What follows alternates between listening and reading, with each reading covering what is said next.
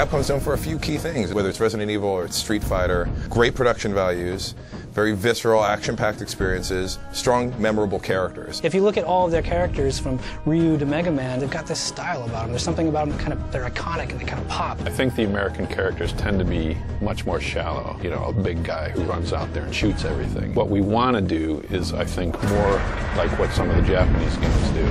We wanted Will to be somebody who looked very capable, but not somebody who just looked like an impossible caricature. ですので、過去のですね、カプコンキャラどのキャラクターにも負けないだけの、力を持ったキャラクター。 There's a common school of wisdom that says your character needs to be a blank slate so that the player can be in the first person. One of the quotes that Infinite Son generally says is, no, your character should be a character.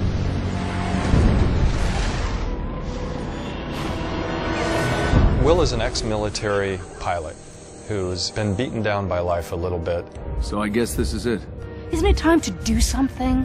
What difference would it make, Ava? I mean, Will's kind of a jerk. In his own world, on his own, doesn't need anyone's help, isn't asking for anyone's help. The new guy. You must have someone pulling the strings.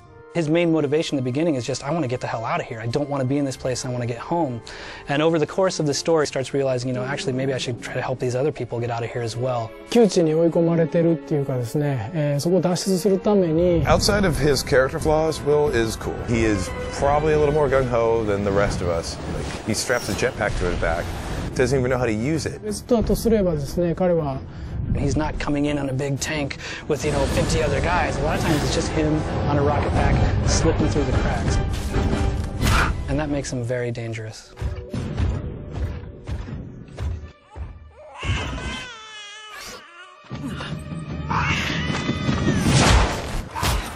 Ava actually is a complicated character. She's a love interest of Will's. Back in the day, when they first met each other, they almost got married and stuff, and it didn't work out. Not the dramatic love tension of like a love that's about to happen.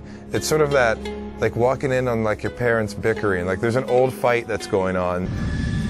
Ava knows a lot more than she's letting on, and over the course of the game, the player is going to start to realize that. Things you think you know, you were right, but not fully, and here's the full story behind them. Ava represents one of the few people that actually knows. So, Taffy, I see you've brought guests. Tesla is one of the coolest characters we could ever have tapped into. Nikola Tesla in the game is a scientist and an inventor who has been lost and somehow has ended up in the void. He's kind of operating in this laboratory on the fringe of society and is really spearheading a revolt. This should help you negotiate the canyon. He's the person that's giving them access to all of these cool gadgets, you know, the helmet for the hover pack and the big airship, the Ark that they're using to get across these big expanses in the void. If Will represents the sort of brawny, agile part of what they needed in a hero, Tesla is definitely the brains of the operation. It's a little rare the way that we're using Tesla in this game because he is a real-world figure and there is all this backstory on him, and we think that's really exciting. I think Tesla's cool. He's like the misunderstood genius of, you know, the first part of this century. Historically, Tesla is a scientist and an inventor.